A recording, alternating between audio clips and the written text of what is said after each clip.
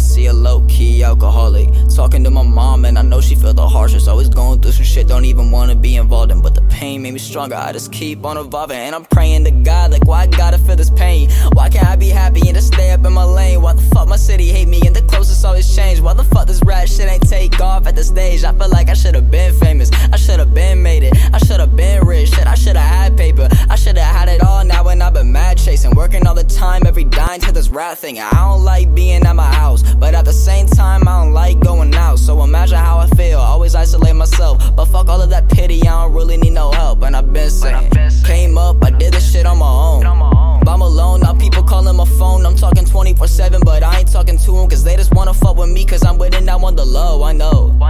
And that really be the fakest shit. One thing life taught me is time changes shit. Circle got smaller and my money got longer. People always tryna talk all down on my name and shit. Get some money, that's my new motto in life. Put every second in music, cause I ain't living it twice. And working a 9-to-5 job for me just won't suffice. I ain't selling my soul, but the devil naming his price on God. All these demons steady watching me, tryna take my blessings, but I never let it bother me. Only thing that bothers me is money and my privacy. Bossed up, so you know where my focus at constantly. I'm at a point in my life where nobody's stopping me. I need my green and blue cash on Monopoly.